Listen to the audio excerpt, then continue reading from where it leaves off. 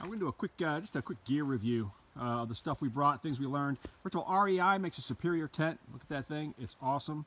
Both of them, they go up fast. They kept us dry on a couple of very wet nights.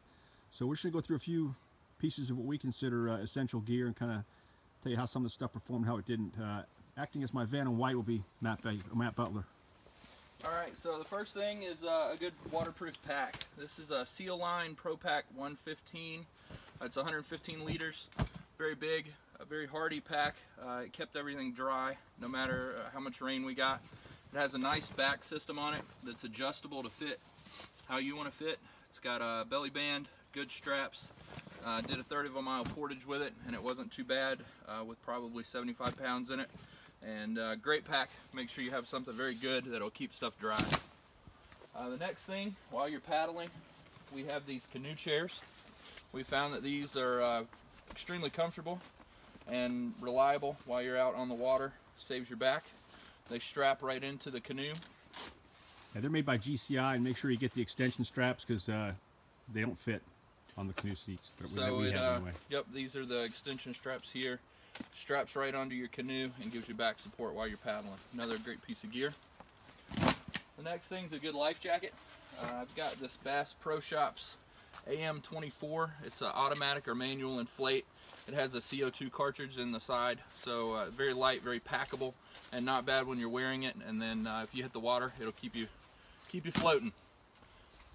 Going through some other gear. A towel. This is the Tech Towel microfiber. Packs up very small and compact for your bag, and it's actually the size of a bath towel. So open it up here. Yeah, no matter how small you are, you need the extra large. So get the extra large one. Look at that. So it folds out to a nice big towel. Cold water. This will dry you off and keep you warm, and it dries out quickly if you hang it on a line. One of the other things that we've done is kind of a creature comfort from home. This is the Mr. Heater Little Buddy. Attaches on to a standard propane bottle.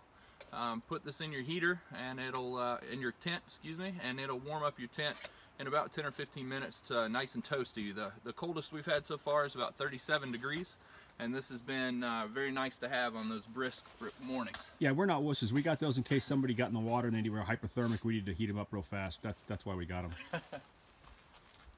This is my camp chair. It's made by Wild Horn.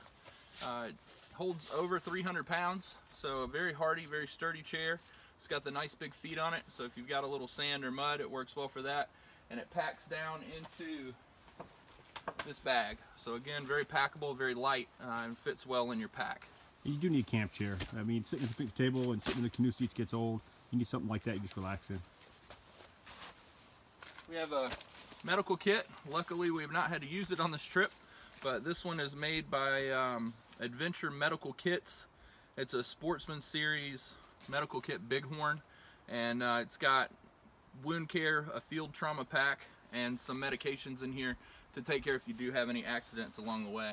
A couple more things. A hammock. This is a packable hammock similar to an Eno. This is a knockoff brand, but it also works very well.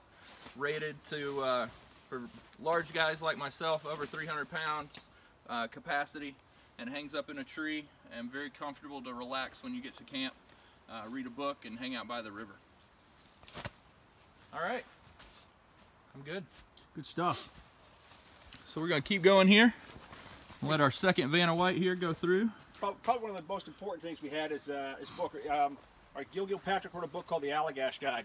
Great planning factors in there, good checklists, great recommendations. Pretty much if he recommended it and I didn't take his recommendation, I regretted it. So get a good planning book, pay attention to the checklist. It tells you if you want to go on the river for 5 days and 4 nights, here's where you should start. 6 days and 5 nights, here's where you should start and take out. So it's a great book. Highly recommend that one. Fire starters. When it's wet, you want to start a fire. It can be difficult, especially because these campsites gets picked over pretty good. So for kindling and stuff, dryer lint. This should scare the crap out of you, but this stuff goes up with a single spark. So clean out your dryers. And then this is just I use cotton balls. I melt down some petroleum jelly, Vaseline or whatever, and then I dip them in there, saturate those. Then I just roll them around in some cedar chips and sawdust, and that was just so they're easier to handle. They're not quite so messy like that. All right, if it cuts, it's important. So get yourself a good axe, a good saw, and a good knife. This is a Gransford Brook axe. Not gonna lie, they're not cheap, but that's a great quality piece of equipment there. My family got it for my birthday, and I'm very, very grateful. It's just a superior product, best axe I've ever had. It'll limb trees, it'll split wood, and it'll chop it if you really need it to. And it'll cut your finger, I promise. This is a Randall knife. Again, my Marines got this for me when I left command, and it was a gift. And I'm telling you, they're not cheap, I don't think, and they're very high quality, handmade down in Florida. But I'm telling you, this knife is fantastic. It's done everything I've needed it to do.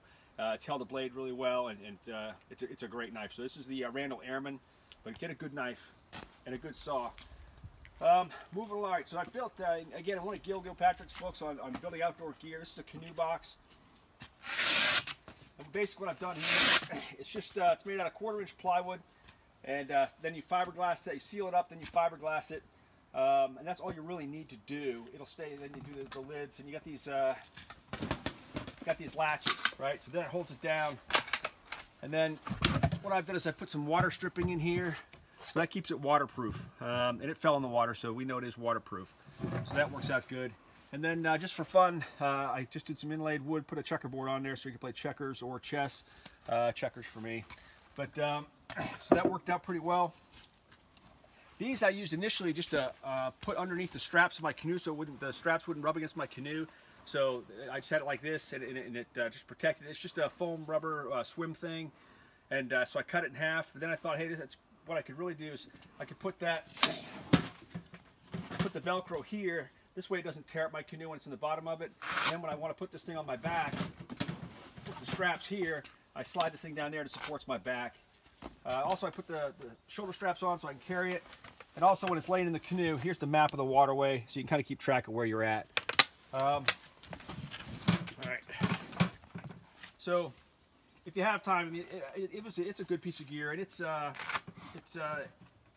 the time making it, and it makes plus it's just a cool thing to have. For organization, we got our camp stove. Again, a lot of people will think I'll just cook over the open fire every night. No. So get a camp stove. This is a 2-burner, just a Coleman stove, pretty simple. Piece of gear to have. With our heaters and the camp stove, we brought about 5 bottles of propane, and we found that is more than enough for a 5-day trip. Yeah, easy.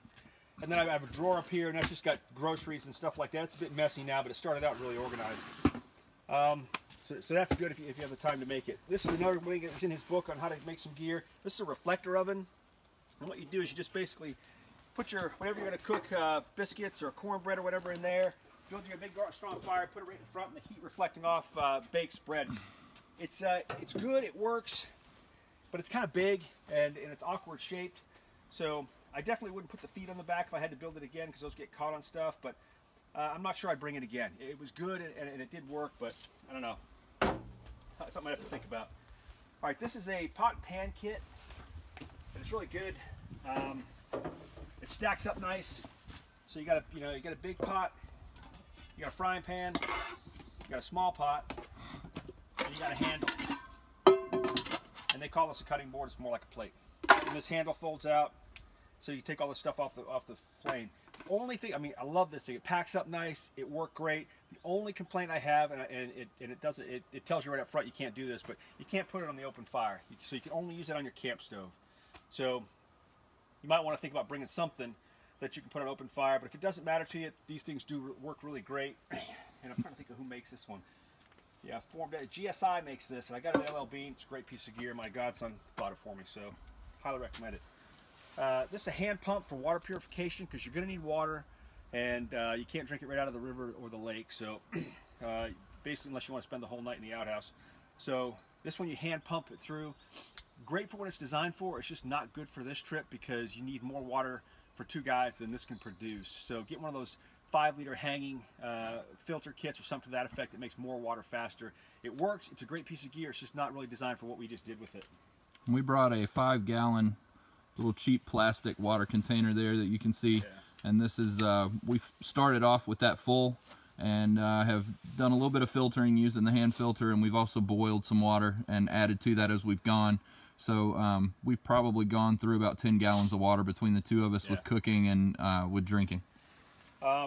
here's an essential. Now, some people might want to get away with regular baby wipes, but if you go to the dollarshaveclub.com, one wipe Charlie's will change your life.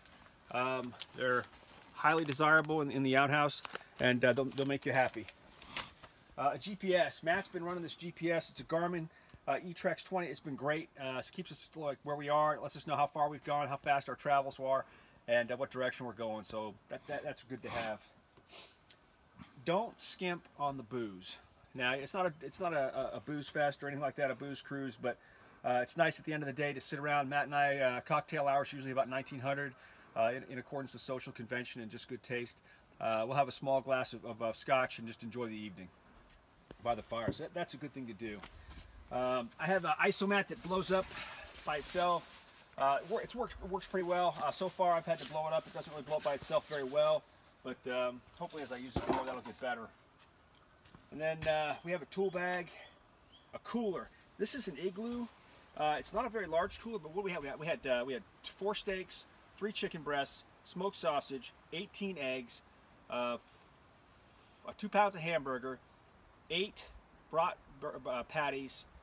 What else? A pound of bacon, a pound of breakfast sausage, yeah, and a pound of smoked sausage, all in that cooler. So you freeze that all before you go, and we stuck it in this thing, and for 5 days now, and it's the 5th day, it's kept everything frozen. Or us, the 4th day or 5th day. Today's the 4th day. 4th day. So it's kept everything frozen. We kind of ate it as it's thawed. What's more thawed? Whatever was more thawed, that's what we ate. Gilpatrick will tell you, plan your meals and eat your plan, and that's probably a good idea. That's just not how we did it. Have a 5-gallon bucket to get water. That's good. Cut up something like this. It's just this is a windshield washer thing to bail your canoe in case you put a hole in your canoe on the first day out there, like one of us did, and then you can bail out on your way. So it's a good thing to have. Good rain gear is essential because you don't know when you're going to get caught in the rain. So I highly recommend that. And then the one thing you can't have too much of, line. All right, we've got. So I had paracord. I had a big thing of paracord, and then I bought another 100 feet of this braided line, and we use it for hanging this tarp. We use it for a dryer, a drying rack. It's just and tying up the boat. So it's just good to have. And the last thing, this tarp. What's the size of the tarp? 15 foot by 19 foot. So 50 by 19 is about the right size. This next smaller one down I think would be too small. The next bigger one up would be not only too big but very difficult to handle, and they start getting heavy. So that's a great piece of gear to have.